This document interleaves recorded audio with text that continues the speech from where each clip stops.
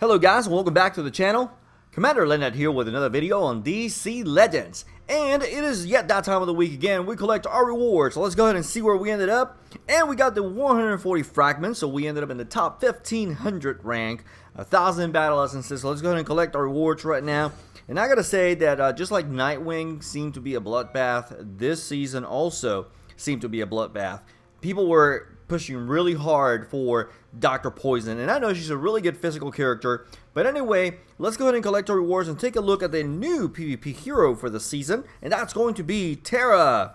And I've heard some really good things about her. Some people had some mixed emotions about her, but it seems that as time has gone on, people are liking her more and more. I know she has that ability where she damages your team also, but apparently it seems to be a good trade-off from what I've read. I haven't played with her, obviously I don't have her, but we're going to get a chance to get at least 140 fragments for Tara. So, a very well thought of hero, I should say, by the community, I think. So, let's see. We'll see how this season goes. But anyway, let's go ahead and take a brief look at Dr. Poison. And this is, of course, the second time that we have had her as a reward.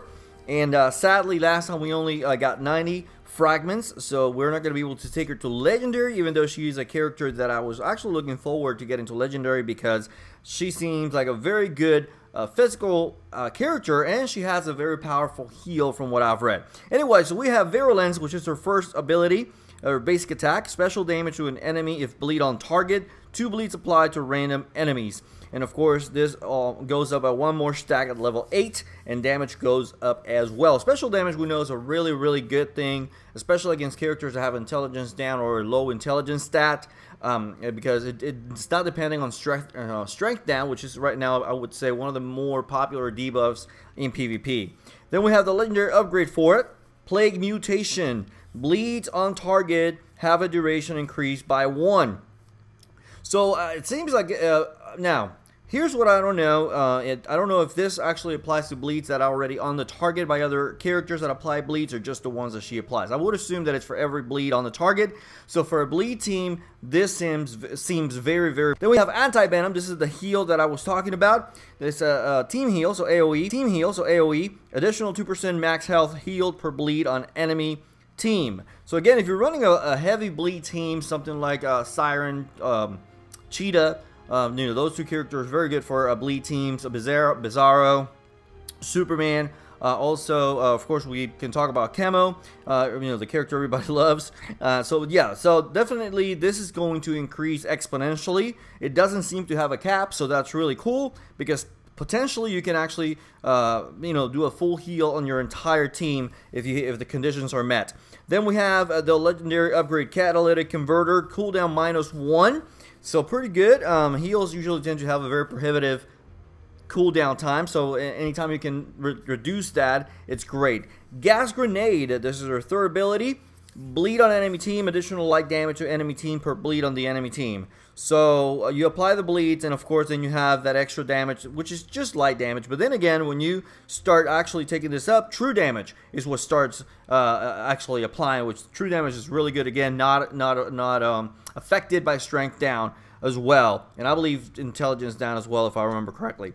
Then we have the legendary upgrade Death by Inches, apply 2 heal immunities to random enemies. So again, do cancel out heals. Now this is of course more for a PvE application, not so much in PvP, because people are not really running healers on PvP. Zatanna is probably the one that I see the most, but she's mainly there for debuffs and to deal with green characters.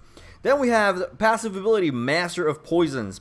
This is a 40% chance for enemies to take 1% max health as damage per bleed on the enemy team at the beginning of Dr. Poison's turns, maximum of 30%. So basically, an additional 30% damage, added on to the to that character, aside from the damage that you're dealing and the damage that the bleeds also do. Then we got progressive toxicity, equal chance for bleed on random enemies. So we see that she can apply bleeds as AoE, and then she also has a chance to randomly apply bleeds to the enemy team. So I think she looks really, really good on paper. So let me know your thoughts on her in the comment section below. I know some of you actually have her already, and I'm actually jealous for you because I really wanted her, but again, I didn't play hard enough for that season. Let's go ahead and open some arena packs. Looking for the same characters as usual, still looking for Lex Luthor, Castaway Green Arrow right now is also very sought after for myself. And, of course, anything we'll get on top of that is just basically icing on the cake. So let's go ahead and open the first pack.